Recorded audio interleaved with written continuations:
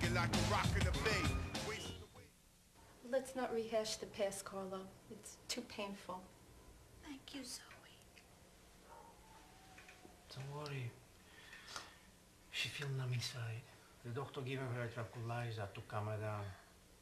Don't you worry. You see, that's where we part company, Carlo. Give me a break. You don't know what you're talking about.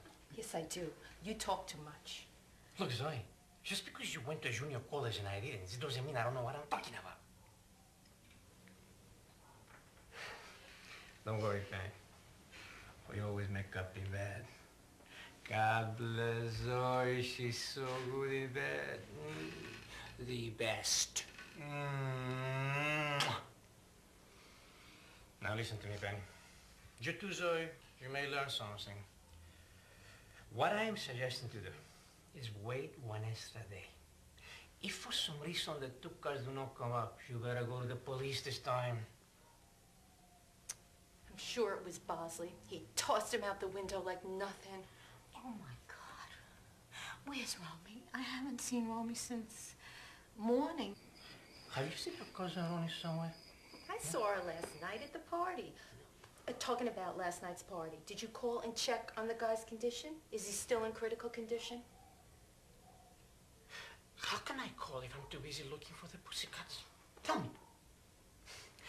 You go call the hospital. Come on, Zoe, be a brave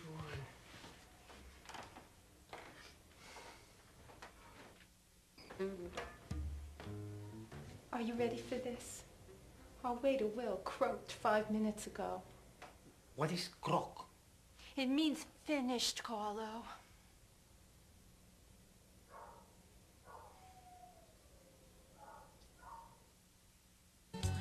Carlo Draga and his lady Zoe. Married forever and still kissing.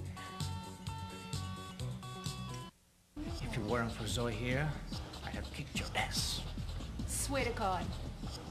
Give me a break. Now turn around and go back to your little twit over there and leave Carlo alone. God damn it!